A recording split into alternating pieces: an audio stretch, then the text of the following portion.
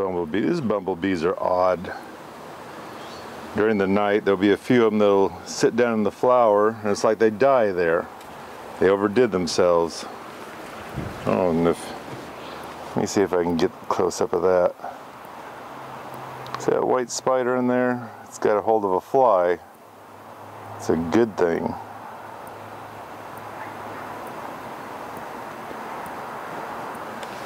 Oh, and to tell you about Roy's bees, they're all gone now.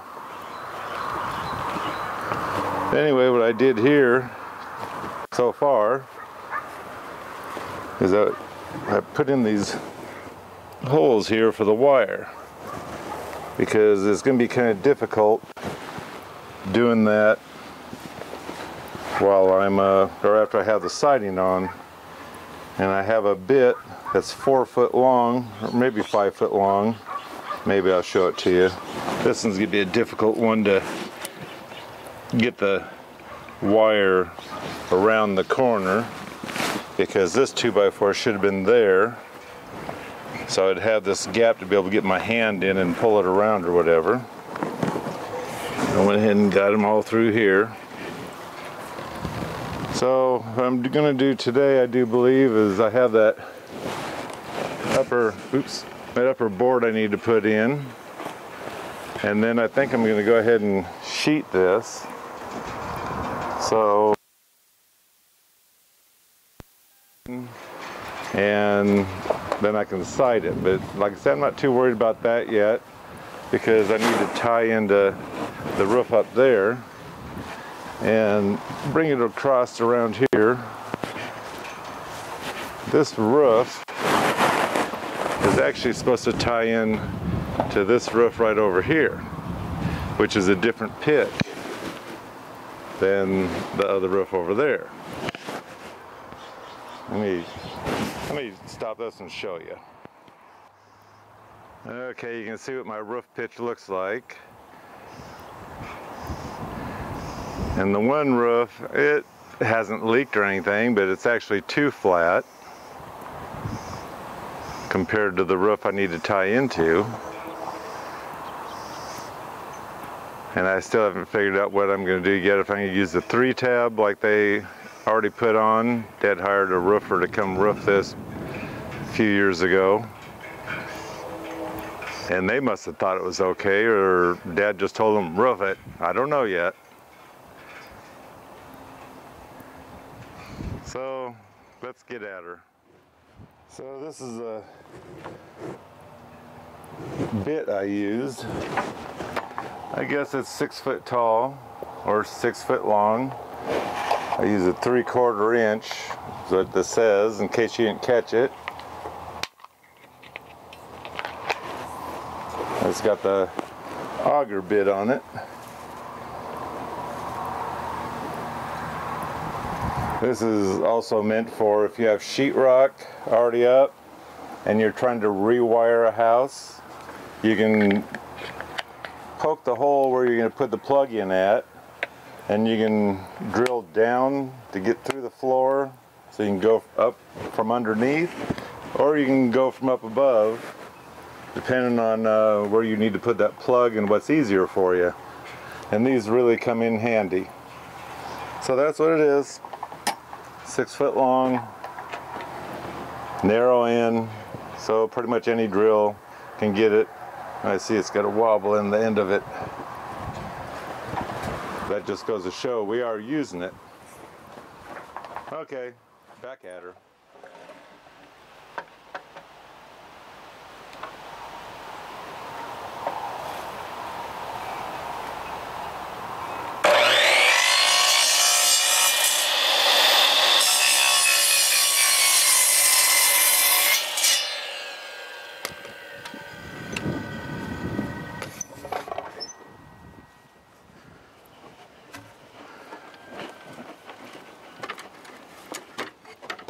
Not very sturdy, is it?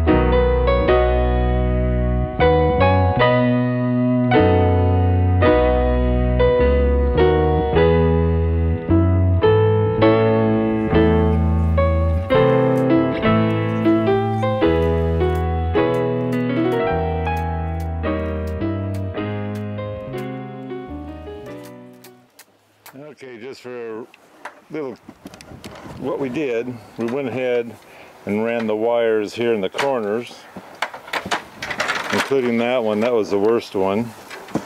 You won't be able to really see it except right here. So this way we don't have to fight them later. And we just ended them there because that's where we're going to put some kind of a box or something. Alright, so let's get back to work.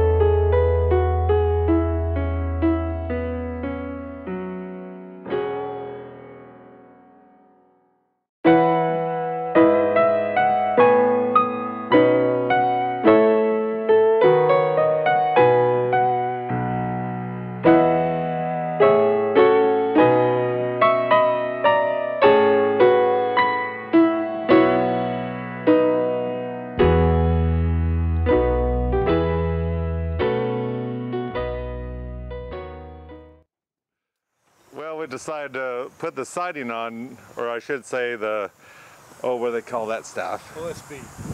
It's OSB. Oriented strand board. Yeah, but it's not the siding, it's